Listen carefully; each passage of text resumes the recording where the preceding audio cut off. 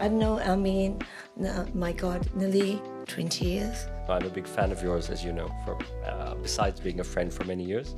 Oh my God, I sound old.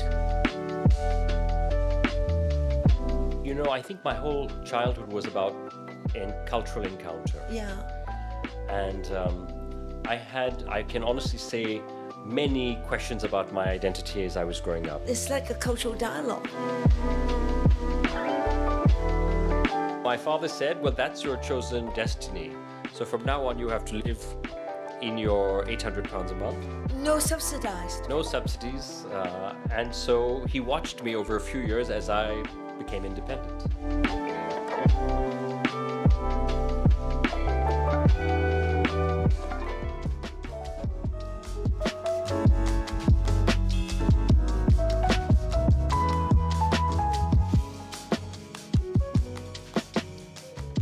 Hello, I'm in Paris. This is Pearl Lam Podcast. Today, what a pleasure that I have Dr. Amin Jaffer with me. I've known Amin, my God, nearly 20 years. Oh my God, I sound old. And I'm so happy that Amin is now sitting here. First of all, it's a pleasure to be here and a real honor to be doing this podcast with you. I'm a big fan of yours, as you know, besides being a friend for many years. But yes, I'm presently director of the Al-Thani Collection, which is a private holding of works of art, more than 5,000 in quantity, that starts with Neolithic art and goes down to contemporary art, with a museum space in Paris, in the Place de la Concorde, no less, so really in the heart of the French cultural world.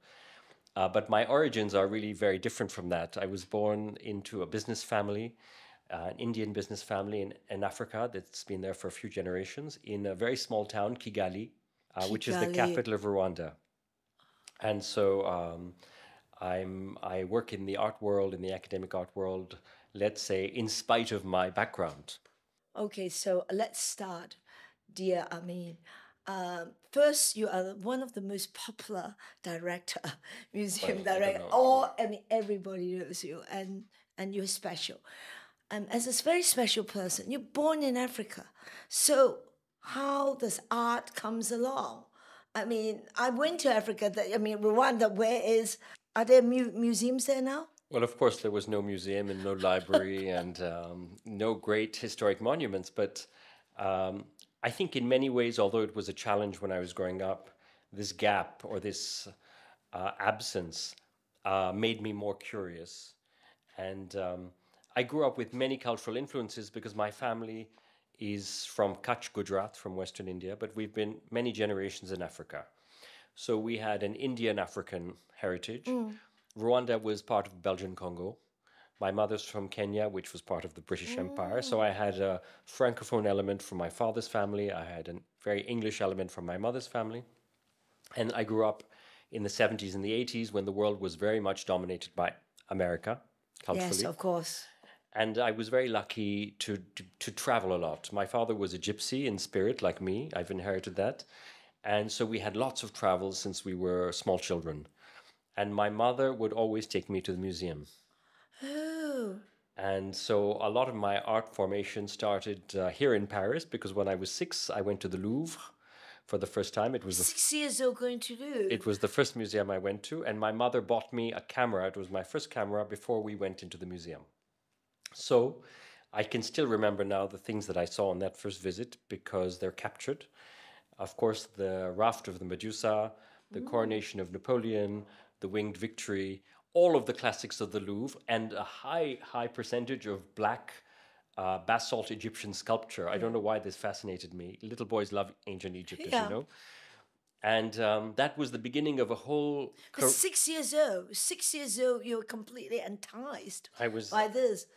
I was captivated by the idea of public art because I think I came from a place that had no public art. And after that, whenever we had holidays, my mother would take me to the museum and she would always buy me the catalog.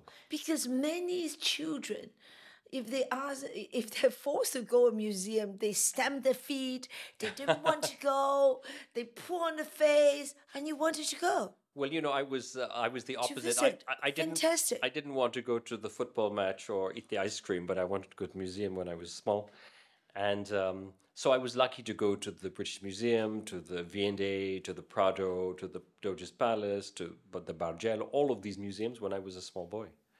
Well, but visiting hobby is one thing. Okay, you are from from an Indian family. Business is very important, especially, you just told me you're the only son. Your father would have loved you to inherit and build the legacy. What happened when you told your father you want to study art Well, it and was art history? well, it was. I knew when I was quite young. By the time I was 11 or 12, I knew that I could never be a businessman. I didn't have the interest. I didn't have the instincts. And when I went to university, nevertheless, I studied economics. I started, and in the first semester break, my mother came to visit me, and we were having lunch. And I said to her, I really would like to study history of art. That's where my passion is. And my mother, who was a very sympathetic lady, said, your father's in Africa. He's so far away. How does he know what you're doing over here? You should just study history of art, and when you're finished, you tell him that you did a history of art degree, and he'll have to accept What could he it. do? And that's exactly what I did. But excuse me, it's not a bachelor degree. You did PhD, yeah? And how did you manage to persuade your father? Well, he's a sympathetic man. He was a very sympathetic man. He understood that was where my passion was. He was very encouraged by my mother. And he did the typical thing. Once my degree was completed, once my PhD was completed, he thought I would come back and work with him in Africa. Yeah. And at that point, I said to him that I had a job in the Victoria and Albert Museum as a young curator. I can tell you it was a salary of £12,000 a year. It was £800 a month after taxes. Peanuts. So my father said, well, that's your chosen destiny. So from now on, you have to live in your £800 a month. No subsidized. No subsidies. And so he watched me over a few years as I became independent. And I think actually it was once that my exhibitions and books started to be featured in the FT, because he was a regular reader of the FT, that he began to realize that I was doing something that was important. And then he reconciled himself to me and to my choices, but it wasn't easy.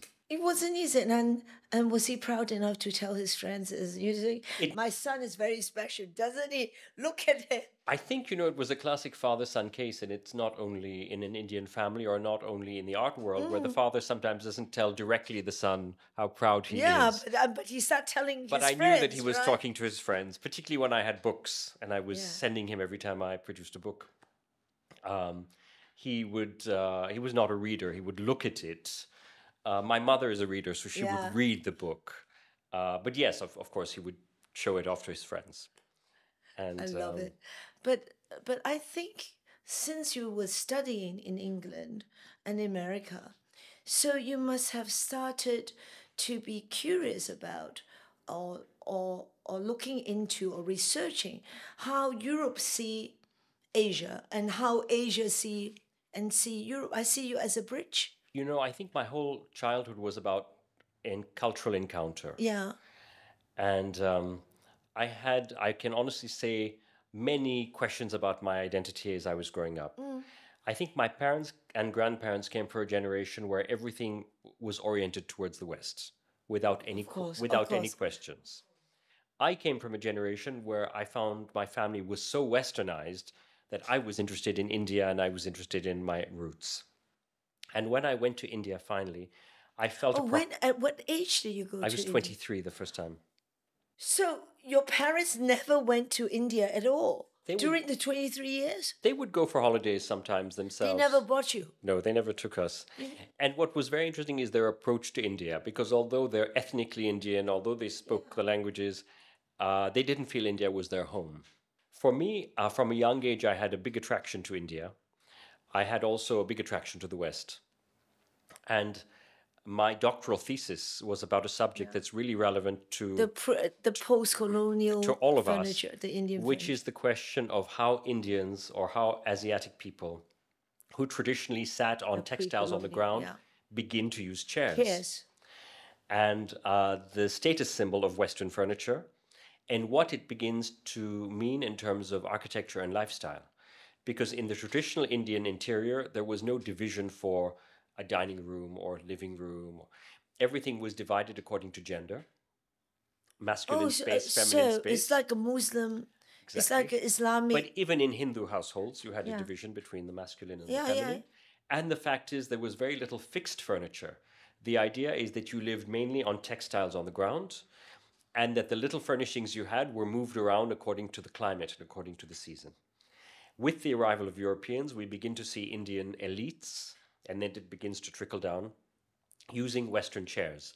But can you imagine if you've spent all of your life cross-legged on the ground, Yes. all of a sudden to have your feet dangling over changes your posture. Posture. And then, of course, you need a table to eat or to write. And these changes lead to a complete transformation in the way Indians live. It's a transformation in body culture. And while I wrote on the furniture aspect of this change, many writers have addressed the question of fashion, clothes, um, uh, the genders mixing, all of these changes happening as a result of the European presence in South Asia. So the result was a thesis all on the subject, not just of how Indians started to westernize, but also how Westerners in India started to Indianize. Yes, yes. Because we have a... Yes, I think one of the books I was reading is about the Westerners, the Europeans, especially French and British. They were coming in, and in India, the sanitary. I mean, they don't bath. They have this sanitary was really a big problem. When they arrive in India, they learn how to clean themselves. They have a... Well, it's the whole subject of this question of perception. Yeah. Was the basis of an exhibition I did with my colleague Anna Jackson called Encounters, the Meeting of Asia and Europe. And in this exhibition, for example, we showed Japanese, Chinese, and Indian paintings, miniatures, etc., of Westerners. And you see how Asiatic people regarded them. And in Japan, in particular, the scent of a European was a very, let's say, notable aspect of the European presence. So in Japanese woodblock prints, where you see an erotic print, where you see a European making love, often you have incense burning in the corner to mask the scent of the European, or he's often shown, with long fingernails, or a little bit unclean, a little bit unwashed. Of course, throughout Japan, you have such a rich culture of bathing. Yes. That contrasted with the European culture of bathing. Of course, South Asia and the Islamic world, because of the culture of both Hinduism and Islam, there's constant ablutions. Yeah. You're constantly washing yourself. But this relates to many things. It relates to climate as well. It relates to textiles. The fact is that in South Asia, you had, from an early age, sophisticated culture of cotton, which could be washed and dried easily. Whereas in Europe, you very were heavy, relying on wool and linen. very heavy. So all of these big shifts and these big movements that result as that are the result of the meeting of people and the exchange of goods from a young age fascinated me. I mean, what a pity I missed that exhibition that you created. Encounters. I'll give you the catalog. Yeah, please. So continue. You were saying that. So I became very fascinated by this question of transformation as a result of meeting of civilizations. And, we can speak of many transformations, a culinary one, for example. With the Spanish and Portuguese discoveries of parts of the world, we have the tomato coming to Europe. We cannot imagine Italian food without the tomato. Yes. But it arrives quite late. Or Indian food without the green chili. But that's also brought by the Portuguese to India. It's not indigenous. Whether it's through botany and seeds, whether it's through textiles, whether it's through trade goods that change the way we live. All of these aspects really fascinated me as a young curator. And at the V&A, I grabbed a hold of this question of furniture because for me, this Anglo-Indian furniture was a reflection of myself. I remember when I first saw a piece, it was an ivory chair based on a Robert Adam design, so late 18th century, in the V&A Museum. And when I went to see the head of the furniture department to ask about the chair, he said to me, well, it's an Indian chair. We don't know anything about it. And when I went to the head of the Indian department, Debbie Swallow, she said to me, well, it's made in India, but it's a chair. It's not an Indian thing. It's Western. So this object was Oh my lost in God. translation. Completely lost in translation. Yes, you can say it belonged to neither East nor West. At the same time, it's the product of the meeting of East and West. So when I was 21 and 22 and 23 and, quite lost in the world, I felt that these objects were like a reflection of myself because I was the product of these different cultures, but I was not wholly in one culture, you know. And it was as a result of this research that I started to go to India. And in a way, I began to find myself and find my identity. And Wow, it's only at the age of 23 you start going to India. India. So it must be fascinating. Well, it was interesting because it was the first time in my life that I was in an environment where I was the same color as everyone Yeah. around me. So I could disappear. Before that I could never disappear. And it was also the first time in my life where I heard the languages we speak at home, Kutchi and Gujarati, heard all around me in shops, in restaurants, etc. So I knew that I was at home. How So this was amazing. a moment of big recognition. But the theme of encounter is something that's marked my entire academic and curatorial career. So, after the furniture, I became interested in China, Japan, India, and the West, and Edward Said's book Orientalism. Yes. And so Anna Jackson and I did this exhibition called Encounters, which tried to show how different Asiatic people looked at the West. So, we think a lot about chinoiserie. We think a lot I about... love chinoiserie. We all love chinoiserie. I love But we have to remember that at the same time, in India and in China, there was a similar fascination for the buildings of the West. The course. Summer Palace complex is the Baroque pleasure garden. Not this the old Summer Palace, the old one one. the one being burned down, completely Baroque. Yes. Well, we can only see some drawings, painting. Can you imagine if it is? I mean, if it would have survived, it was fascination. It's fascinating. What's interesting, though, is that, of course, the Yongzheng Emperor and the Qianlong Emperor were fascinated by European painting techniques and perspective, by European astronomy, by glassmaking, by many European technologies, whether it was lenses or mirrors or clocks, the fascination for clocks. And what this exhibition tried to do is to break down some of the cultural stereotypes we have, because we're always raised to think that China has never been interested in the West. Oh no, But not at all. The Qianlong was the height. Was the height of Western. Was the height, yeah. And absorbing Western technologies such as glass technology the to Beijing produce glass. Objects that are very Chinese. So this exhibition dealt with this whole question, not just trade goods and luxury goods, but we also looked at religion. We looked at the transformation of Japan with Christianity. We looked at Christian art at the Mughal court, for example. And then after that, I became fascinated by a subject that really marked my work for 10 or 15 years, which is Indian princes. And the fact that Indian princes over time become more and more westernized. And although they maintain the same spectacle and the same parade, over time, they express their power through Western goods. So the elephant is replaced by Rolls-Royce. The traditional jewelry is replaced by Cartier and Boucheron. All of the regalia is changed and westernized. The throne chair, instead of sitting on the floor, they're sitting on a chair made of silver.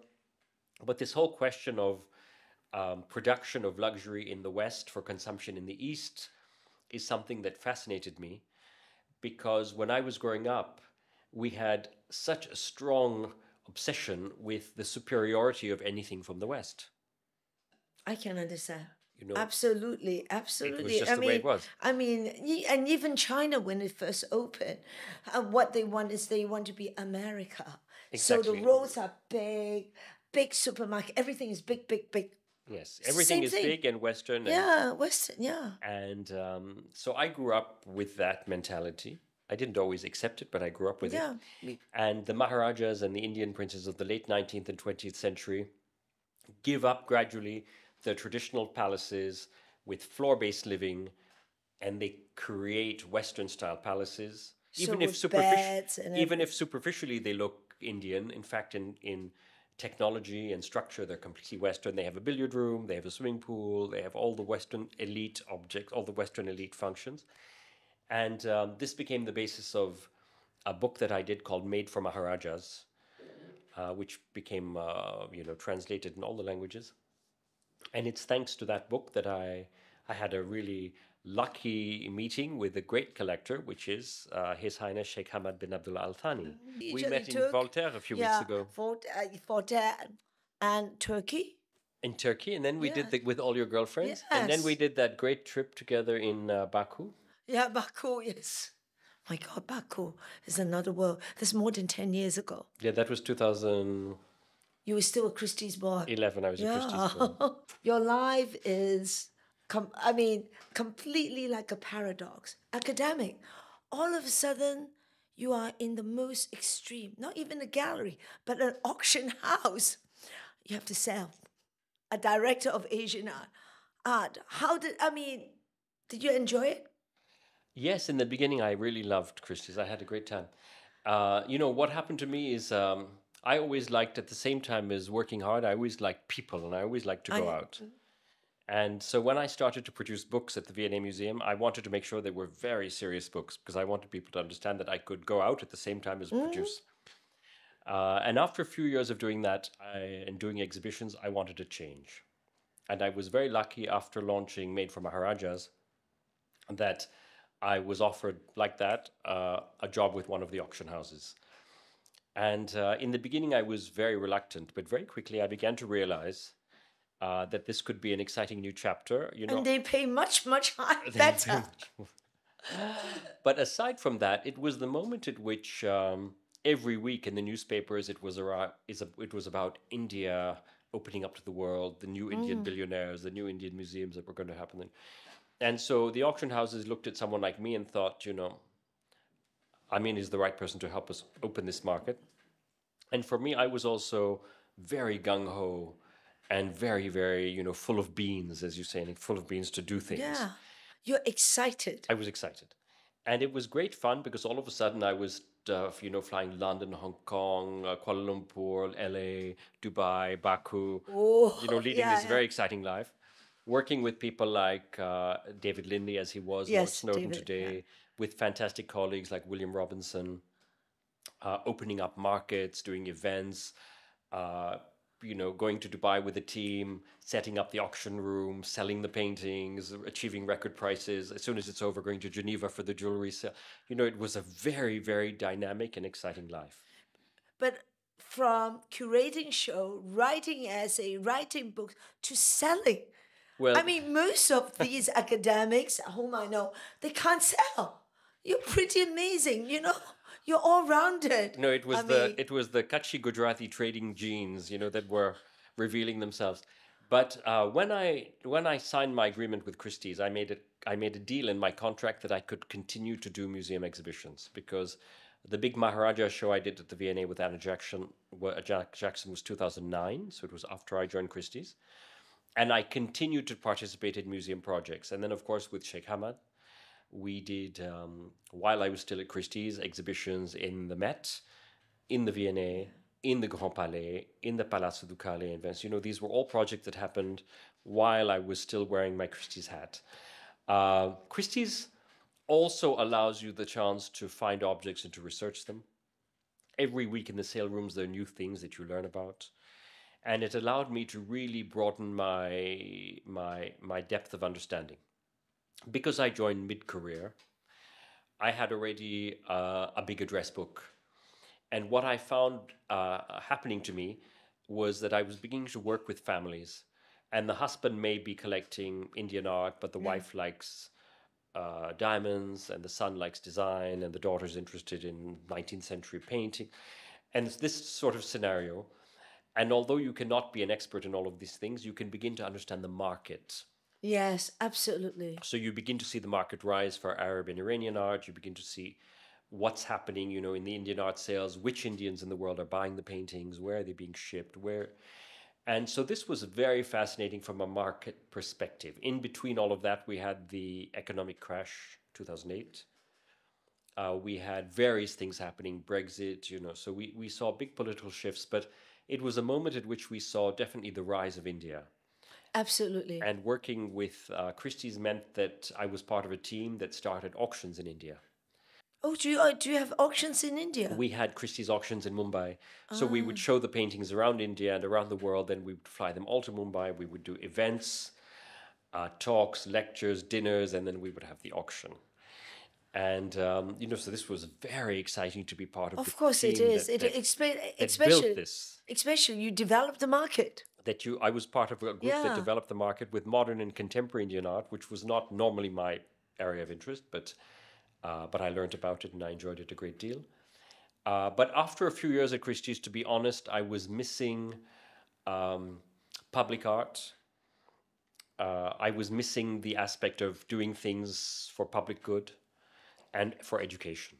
I mean, those exhibitions are very important because it is popular. It's not that it's just for the elite, but people who's curious about civilization, about culture, they enjoy it. For me, I was maybe not ever intelligent enough to understand jargon and art historical jargon. I always disliked it. For me, quality writing is writing that is accessible to everybody and that you don't need to be formed in art history to read Yeah, a good explanation agree. of a painting. So that has always been the backbone of the books that I've done. And I've always believed that the importance of a great work of art or the power of art or artistic movements is that it touches us on a human level. And we are all humans, we have the same emotions. We all feel love, pain, jealousy, anger, joy. And so what I try to do in the exhibitions that I've curated, and it's continued with the Al-Thani Collection, is often to show the meeting of civilizations and the meeting of cultures. Now, the last question I want to ask you: Chinese, Indians, Arabs. I mean, what is the common thread? Do you think there's a common thread? Because we're all Asians, we know that there's certain common points like we have parents, they don't want you to study art, they want to create a legacy, all these sort of things. So expert. Well, I'm an art historian and historian, and I was recently in Singapore. And if you go to the Asian Civilizations Museum, you see at the heart of the museum a very interesting thing. It's an Arab constructed boat that sinks off the Malay Peninsula, and it's full of Chinese ceramics. Oh, I know that one. Yes, And it yes, has examples of Chinese gold and yes. silver, let alone all the things that have disappeared, which must have been silks and cottons, etc., etc., etc. It's a boat of, I think, the 9th century. 19th century, yeah. And it shows the extent to which the Abbasid and the Tang empires communicated, the sophisticated objects that were made in one part of the world for the other. When we think of the Islamic world, India and China, we think about these very sophisticated trade routes. We think of the Silk Route, but we think Silk also Route. of the maritime trade Yeah. all around the Indian Ocean into into Southeast Asia, into the Pacific. The fact is that it's a part of the world that's geographically very tied one region to the other. And I think that this is exemplified perhaps by the story of the Mongols, because the Mongols come out of Central Asia, but within a few generations, their descendants are the Yuan emperors, the Mughal emperors, and Khans of Yeah, can't. much of West Asia, and they have a common ethnic source. They have a common culture. They have a common civilization. It's this dialogue between East Asia, South Asia, and West Asia is an ongoing one, and But the trading is ongoing, so the knowledge and everything is ongoing, is exchanging. absolutely, absolutely, and what is so fascinating is to see works of art that reflect very much the taste and the technology of these different regions that are in constant dialogue. We think a lot of blue and white porcelain. Of course, it's the cobalt that's coming from the Yes, Islamic world yes, into East Asia that makes possible this porcelain that is then shipped throughout the entire world. Actually, China during the Yuan dynasty, the Mongolians, they have a lot of exchanges from Persia. Yes, you had huge exchange and you had very big communities. It's very interesting because of the visit to Singapore, I started to read a lot about the Tang Dynasty. The Tang Dynasty is the beginning, the 800. Yes. Yeah. And what's interesting is that in the Tang port towns, you had already very established communities of Indians, of Arabs, and we have quite a lot of information about them and how they traded But and if what you they look traded. at some porcelain, some of the patterns, those are Persian patterns. Absolutely. Yeah, And the those are the forms. interesting. The fact is that in the 16th century, you start to have European forms Yes. produced. But 16th, 17th, and 18th century, you see such a wide range of Islamic culture forms being made, not just in porcelain, but in Canton enamel, for example. And you only need to read the inventories of the Mughal court or to go to Topkapi today to see in Topkapi Palace all of the great collections of Celadon. Yeah, And Celadon. all of the great collection of blue and white. And, we know to what extent Chinese porcelain was prized. In the Al-Thani Collection, we have an important dish which is called Blue and white or Celadon. blue and white, called the Mahin Banu dish, because it has the inscription on the back of a Safavid princess and a Mughal emperor, and it shows you how this dish, which is painted in blue and white with grapes, hanging grapevines, the extent to which these Chinese products were valued in different parts of the Islamic world. So I would say that this ongoing dialogue over hundreds and hundreds of years really binds East Asia to South Asia and West Asia. So when you started with the Al-Thani collection, so did they give you a mission or you create the mission? Well, I have to start a little bit from the beginning. Yeah. In 2006, I launched this book called Made for Maharajas. And on the cover of the book, I had a painting by Boutet de Maurvel, a French painter, of the Maharaja of Indore. So he's a westernized Indian prince, seated in Indian style, wearing two magnificent diamonds called the Indore pears. And the book launched everywhere. And just after I joined Christie's, I received from a colleague a message saying that there was a collector, a gentleman from Qatar, who wanted to talk to me. And I spoke to this gentleman over the phone, and he said that he owned one of the paintings that related to the one on the cover of the book. Wow. And could I see him in Doha? So I went to see him, and I discovered that with this young collector that we had many, many interests in common in terms of avenues of collecting. In particular, at the time, he was very interested in 17th and 18th century France, which has always been a big passion of mine. So we became acquainted. We gradually became friends. We got to know each other. We started to visit museums together. Shared a common interest. And over time, I began to work with him professionally from a Christie's perspective. And of course, I'm speaking about His Highness Sheikh Hamad bin Abdullah Al-Thani. And over years, I worked with him in many, many ways as a functionary. He's a man of great taste and vision. And I brought to the friendship or the relationship, professional relationship, my museum expertise. And we started to do academic projects based on the collection that he formed. First with the Met and the V&A, and we produced books of his collection. So I brought to that relationship my love of publishing and of because writing. he won't understand or he won't even be aware that this can be put in a museum context. Well, I think as a great collector, he was acquiring works of art for his love, for himself, and to satisfy his own passion and interests. And it was when museum directors and curators came to know him and came to see the quality of the collections that he understood that actually what he was collecting was museum worthy and should be in the public domain. And I think in the beginning, His Highness was quite modest and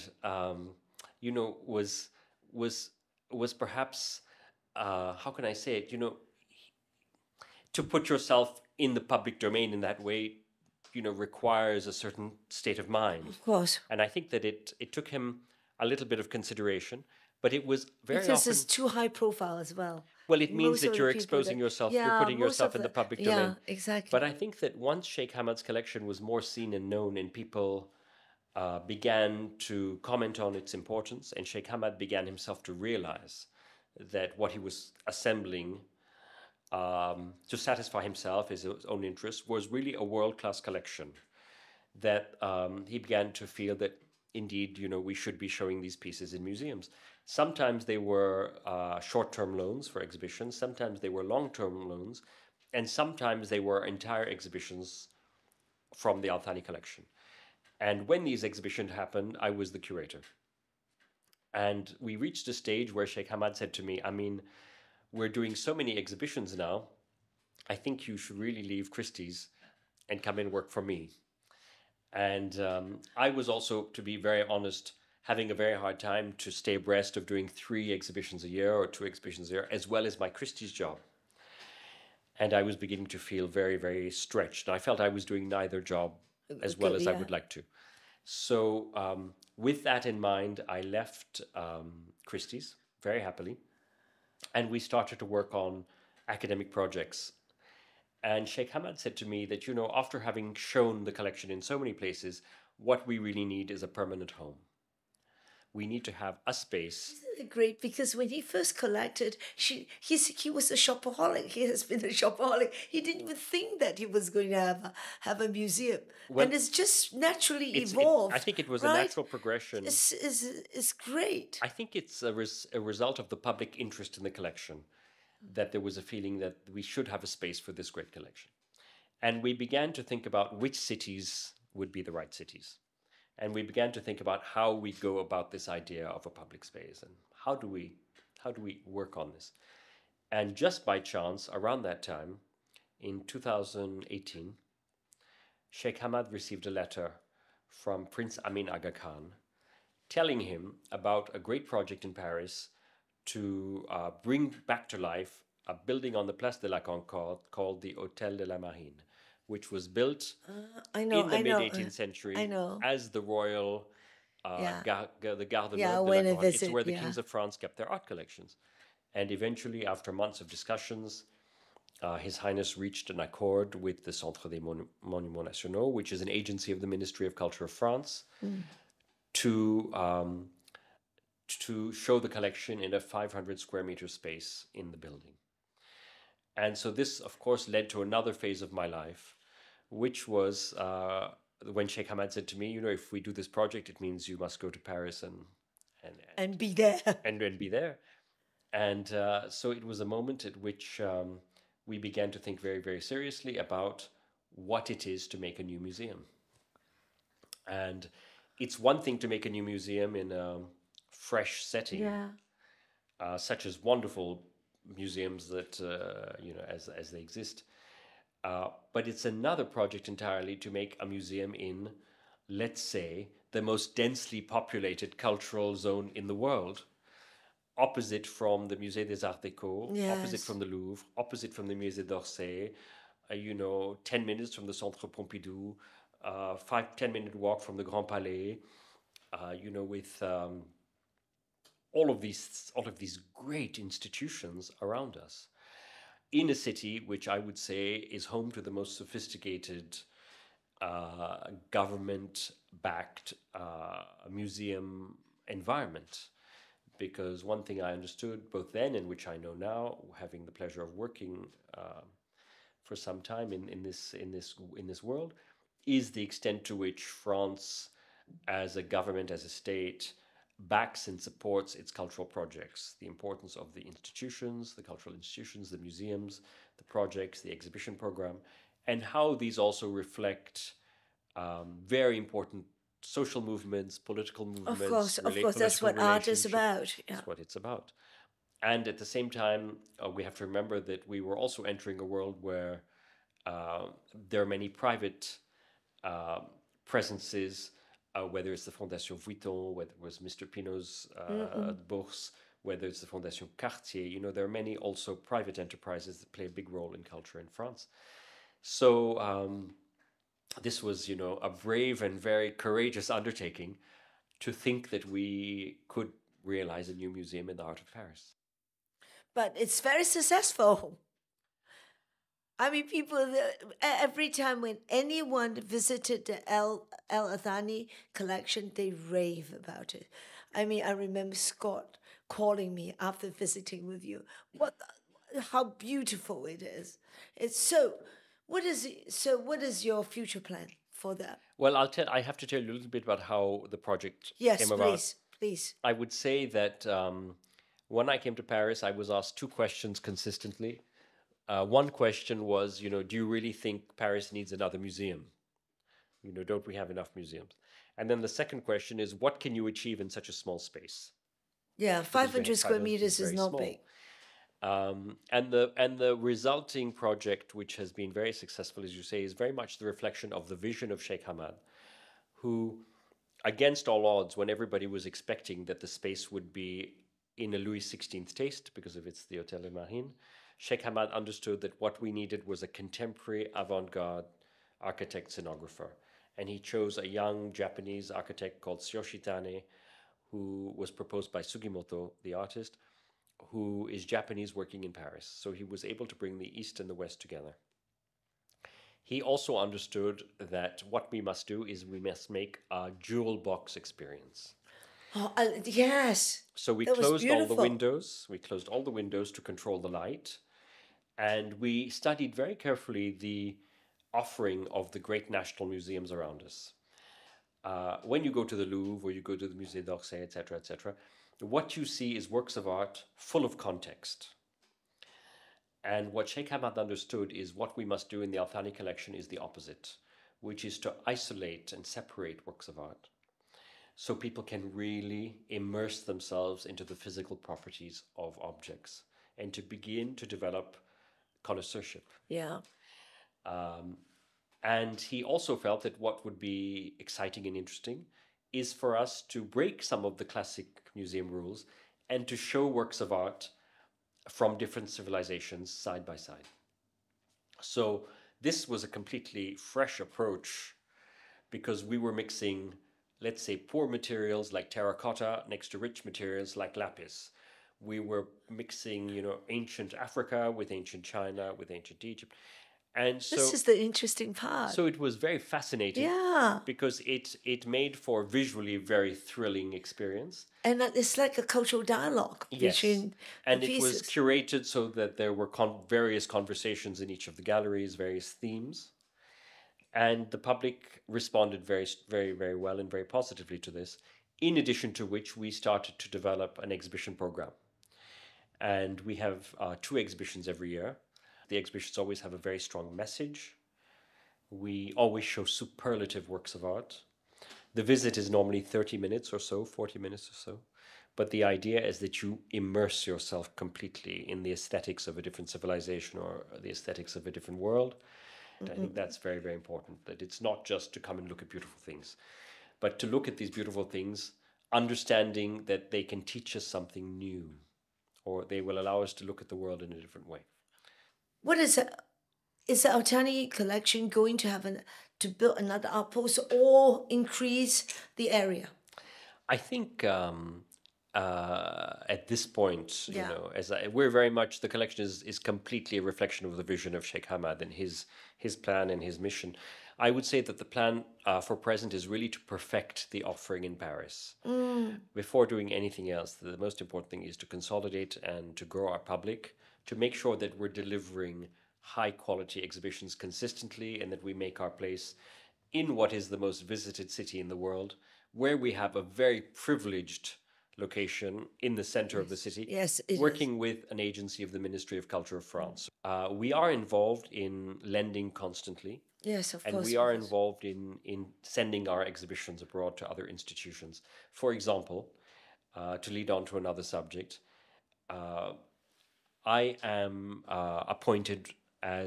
presently appointed as artistic director of the forthcoming Islamic Art Yes, Biennale Islamic biennial. in 2025.